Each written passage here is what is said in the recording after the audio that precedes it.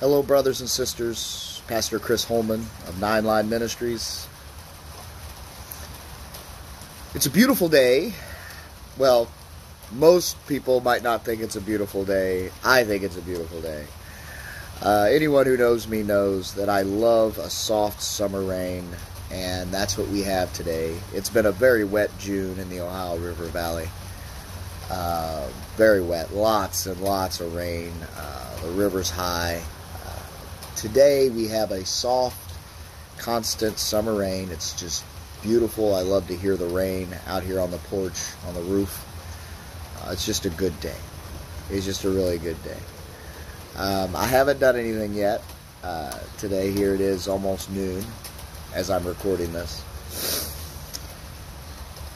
So today, on our devotional, we will be reading from the book of Psalm, chapter 33, verses 18 through 22.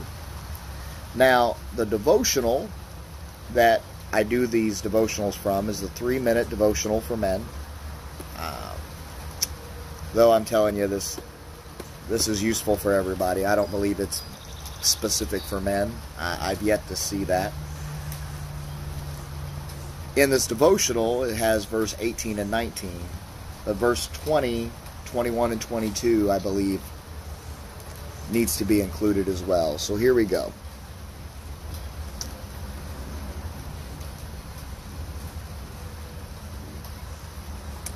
Behold, the eye of the Lord is upon them that fear him, upon them that hope in his mercy, to deliver their soul from death, and to keep them alive in famine. Our soul waiteth for the Lord. He is our help and our shield.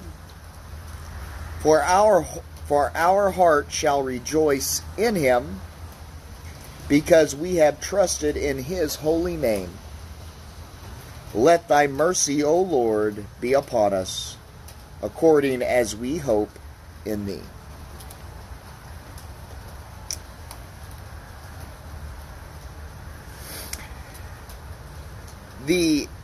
In my study Bible, what it says about verse 18 and 19 is, Jehovah has a concern for his own people that is unique in comparison to other nations.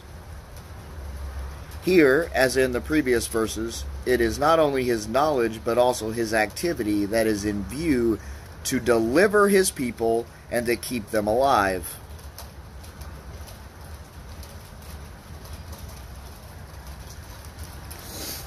Let's read what the devotional has to say here. I think this one's pretty good.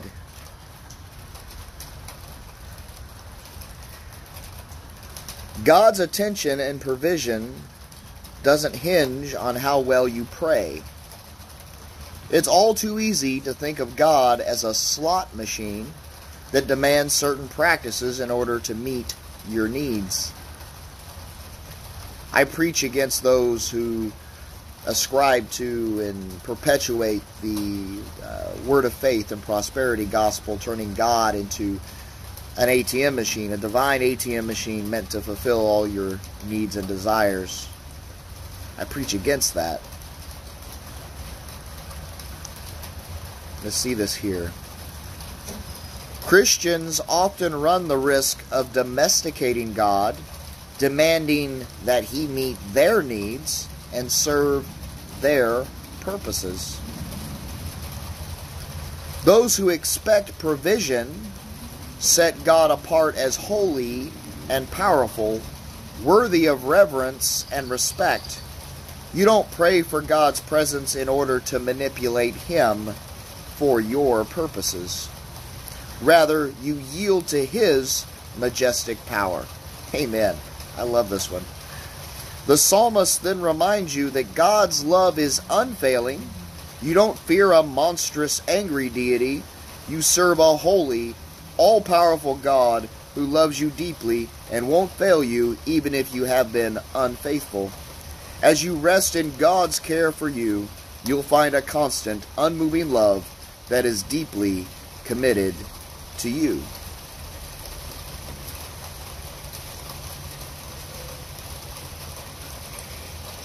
You know, I have to admit, I'm a bit taken back here by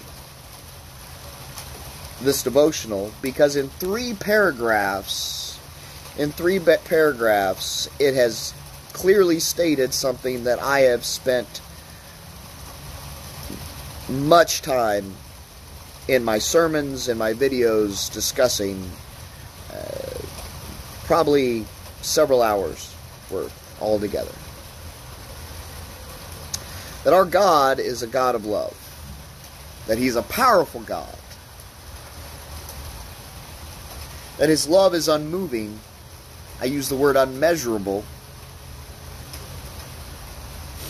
That we should yield to His will. Pray for God's will in our life, not our own. That God is not here to fulfill our every desire, but that God is there for us, to change us, and to use us as His instrument to minister to others.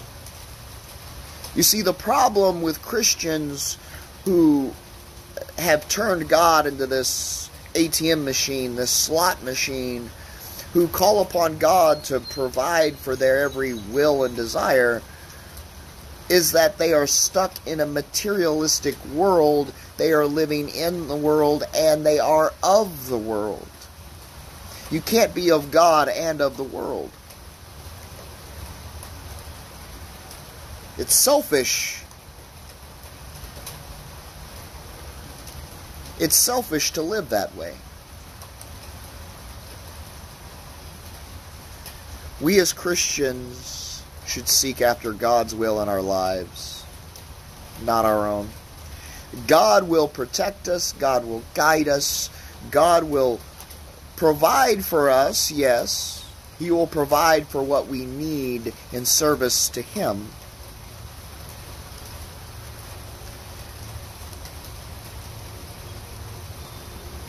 We should put God first in our lives. I say this many times. And this is part of putting God first. I've said this many times, that whatever is first in your life is your God. God should be first. Proclaiming the gospel should be your number one priority in life. Not obtaining wealth, power, fame. No, proclaiming the gospel of Christ to the world. You know, I just got done watching a video by Pastor Paul Washer. Now, I used to watch quite a bit from him, and it's been a while, and I have to admit I've probably forgot quite a bit about the man himself. But I'll tell you this, though he is soft-spoken, he's a softer-spoken pastor than I am, his sermons are no less powerful. His sermons are indeed something every Christian should take the time to watch. Look up Paul Washer, Pastor Paul Washer. Look him up. He's a good pastor. And in this sermon, he talked about how Christians who put materialism, that put the world first in their life, are apostates. That Paul spread the gospel, that he began churches by proclaiming Christ crucified, not in the way he described it, not as a picture of community and please come join us and with all the beautiful people and happiness and love and hugs and yes, we're to live. Yes, you're supposed to live a lifestyle of love. Yes, that is true. But not at the expense of Christ crucified. That is what we preach. That is what we share. Christ crucified.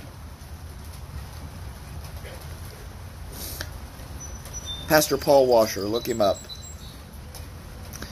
He's a good pastor. So what we can take away from this, you and me, is that God's love is unmoving and unmeasurable, that He loves you, that we as Christians, we seek after God and His will, not our own. That when we have God's will revealed to us by God, that we then pursue that will to the glory of God. God is just, and God is faithful, and He will fulfill His promises to you. He will.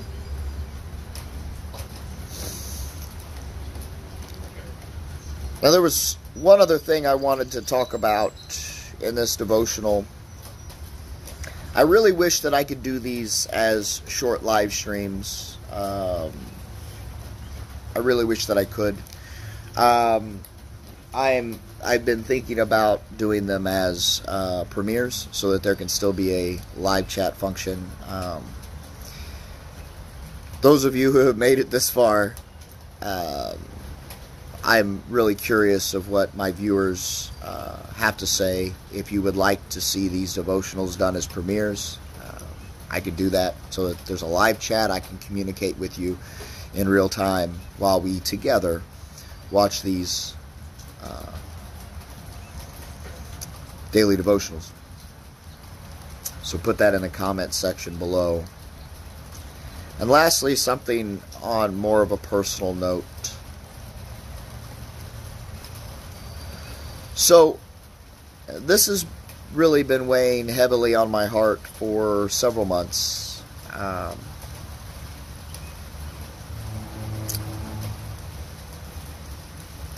I haven't truly known exactly how to say this, and I'm not sure if this person is going to see it.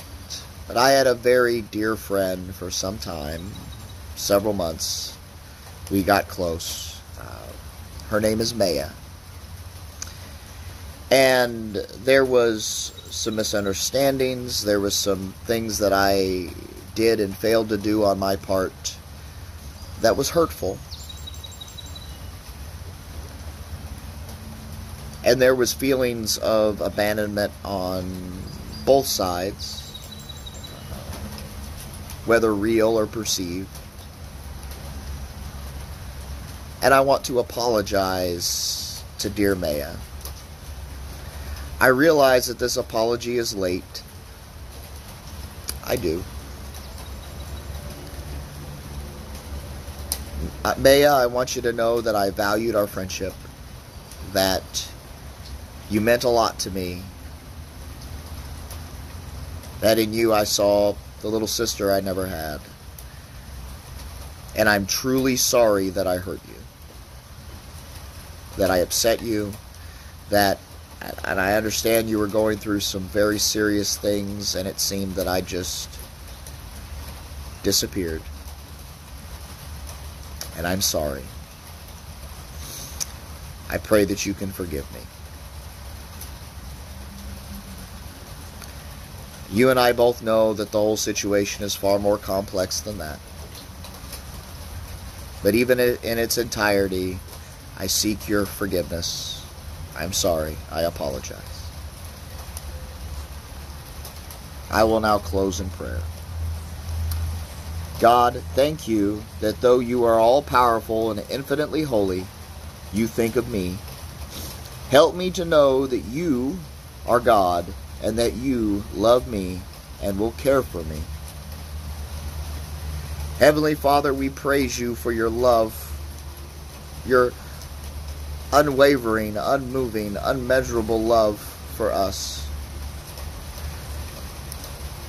We pray that you instill in our hearts a deep desire for you, to put you first in our lives, to proclaim your Son, Jesus Christ, Christ crucified and risen.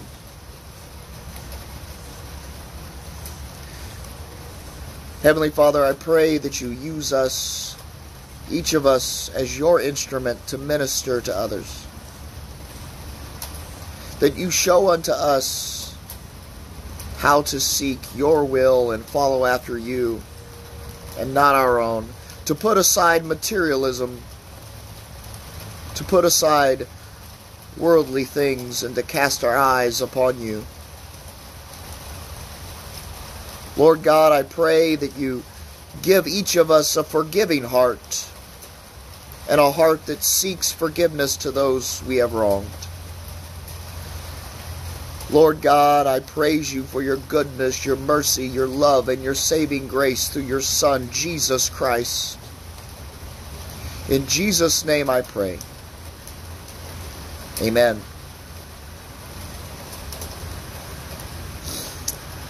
May God keep and bless you each and every day. Know that God fully knows and loves you, and He's calling you to Him always. When you walk with God, you are never alone. Our God is a God of love. God bless. I could fly away with you. I could fly away with you. I could fly away with you. I could fly away with you. There'd be no place that I'd want to hide. There'd be no limits to where we could fly. There'd be no place that I'd want to hide. There'd be no limits to where we could fly.